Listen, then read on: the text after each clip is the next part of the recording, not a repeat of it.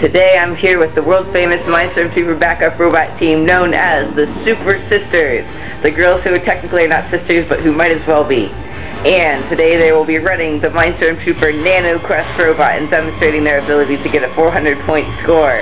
Are you ready? Yeah. Timers, are you ready? Yes. RT1200, are you ready? Yes, I am. Well then, 3, 2, 1, Lego!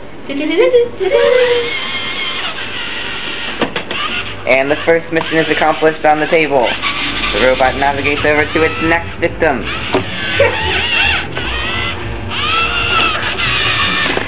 Will it make it? And it does, of course.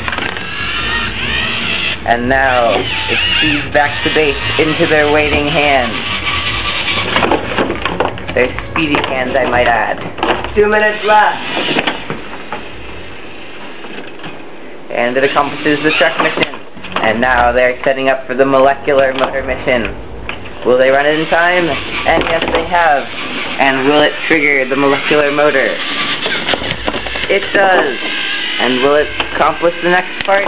And it triggers the self-assembly, and it returns back to base. And now they set up for the most complicated mission of them all. For the fabric tester. Will they run it in time? Of course they will.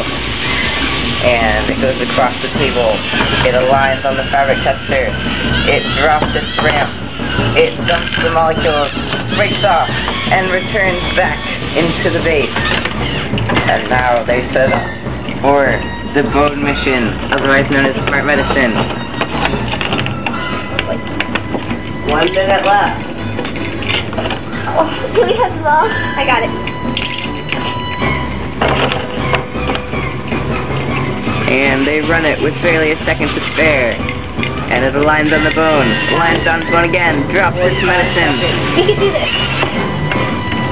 And now they set up for the pizza mission. The robot grabs the pizza and delivers it to the waiting Lego man.